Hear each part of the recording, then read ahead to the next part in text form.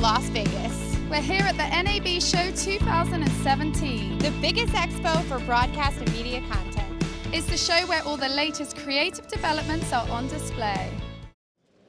Hi, I'm Ashley Blankenship with InBroadcast. Joining me is Gordon from Fujifilm. Hi, Gordon. Hi, Ashley. How are you? Good, thank you. So what's the latest over here at Fujifilm? Well, it's an interesting year this year for us. What we've developed is a whole line of 4K ultra-high definition broadcast lenses, as well as 4K lenses for the motion picture industry as well.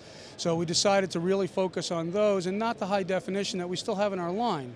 So this way, we're really showing only the latest in technology. So now you've kind of separated these between TV and motion picture. Can you tell me about each a little? Sure. On the television side, which is commonly referred to as ultra-high definition, we've had 4 lenses, mostly for sports, because that was really the driving force in the beginning. This year we're changing that a little. We're adding 2 portable lenses, a wide-angle lens and what we call an 18 times 2-in-1 lens. It's actually a multi-purpose lens. More now that can be used for news gathering, that could be used for studios, not just necessarily sports. And then we introduced a studio lens, which hasn't even existed in 4K before.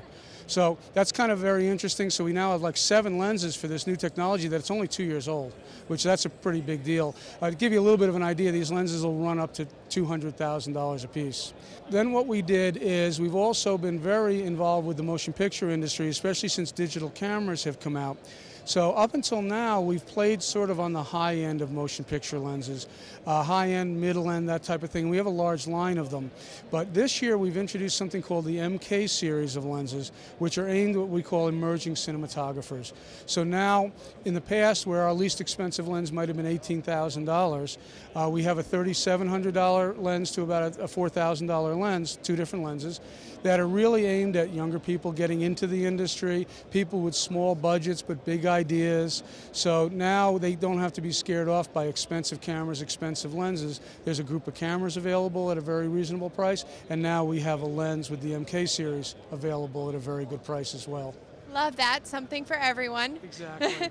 So for people that want to see more on these products, what's the website they can go to? Well, what they should go to is FujifilmUSA.com, and when they do go in there, pick optical products as the drop down, and they'll see all of our products. Okay, that sounds great. Thank you for all the information. You're welcome. Thank you, Ashley.